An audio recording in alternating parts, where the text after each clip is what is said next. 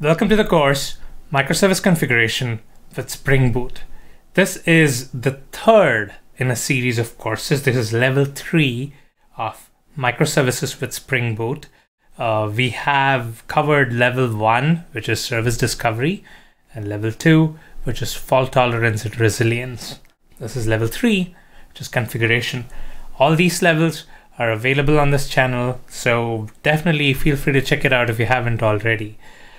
This level covers how you can configure your microservices and what are the things that you can do to make sure your microservices can be easily configurable, easily manageable, and we'll also look at some of the industry best practice solutions that we have for configuring with Spring Boot.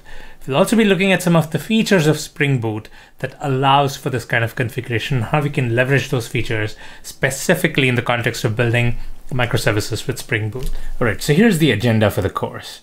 We will start by understanding the goals for microservice configuration. We'll understand what is the ideal target state for a configurable set of microservices. And then we look at some of the configuration features in Spring Boot. There's a bunch of them. We look at the value annotation, config probs, how Actuator can help us. We look at Spring profiles, the environment object, a whole lot. And then we're going to switch to Spring Cloud Config Server, which is a Spring Cloud project, which lets you externalize your configuration and manage it in real time. And then we're going to be looking at dynamic configuration, how you can have configuration update in real time so that you don't have to restart the servers, you don't have to deploy new stuff to production in order to update configs. And then we'll wrap up by looking at some best practices and patterns and how you should be using all the tools that I'm going to provide to you during this course and how to effectively use them. Here are the prerequisites. There's not a lot. You should be familiar with Java and Spring Boot. I guess that goes without saying because we're going to be primarily using Spring Boot and its features to build configurable microservices here. And I also recommend you have some understanding of microservices. You should know what microservices are, how they work together, and what are some of the problems that you will face when you're building microservices. Kind of understanding those problems will provide more insight into why we do some of the things we do with configuration in this course.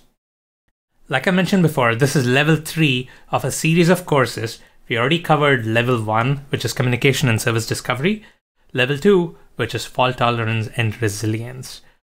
All these levels are available on this channel, so definitely check this out.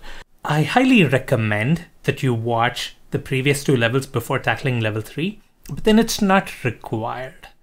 This particular level is a little bit different in the sense that even though we're going to be tackling configuration in the context of microservices, we're not going to be creating multiple services and having them talk to each other just to understand what configuration is.